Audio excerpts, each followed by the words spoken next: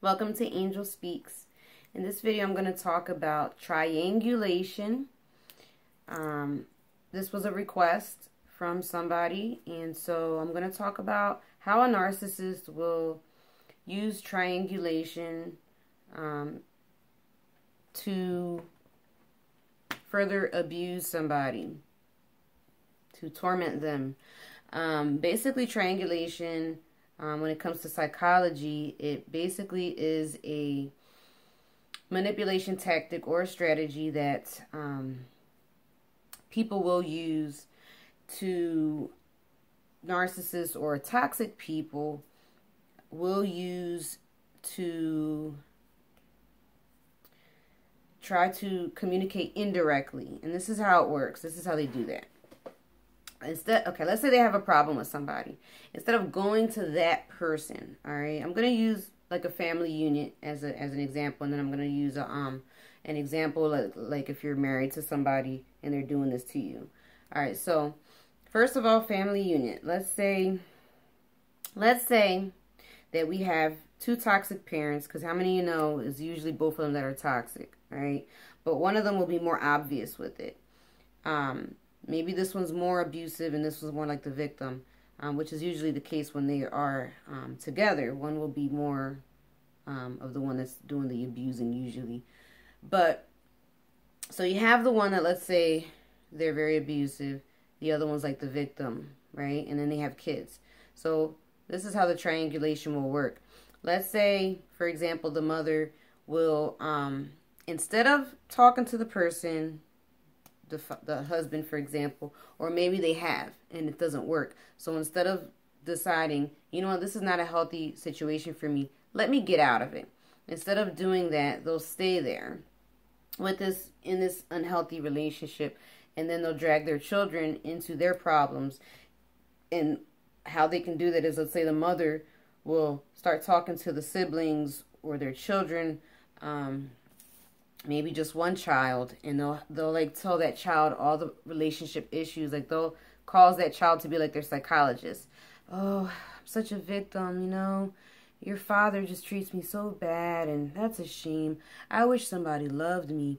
And they put all these problems and they load them onto the child as if it's the child's responsibility to even worry about. A child should worry about childhood things. They should be having fun, learning certain responsibilities, but they shouldn't have to have a burden of, oh no, poor mommy, I have to do something to save her. A child shouldn't have to worry and stress over mommy or daddy. That shouldn't be something that they have to worry about. But that's what happens.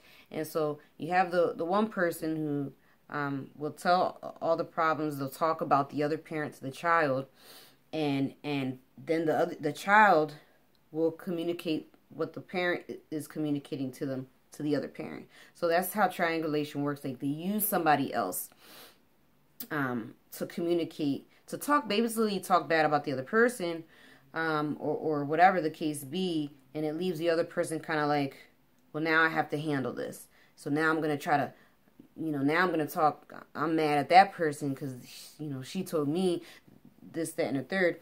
And then that child will try to fill in the shoes of the other parent. So it's like that child becomes like that, has that burden, like I have to take on the responsibility of my father now and try to, try to help my mother feel better and play that husband role now.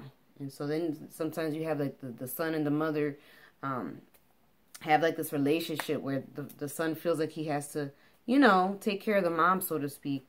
And so in a family unit, and sometimes, it's like they'll work against each other. You'll have one sibling that sides with this parent because that parent's always talking trash about the other parent to this child. Then you have this child that sides with the other parent because, you know what I'm saying? And so it's just not healthy. And then when it comes to lovers, I'm going to change this up a little bit.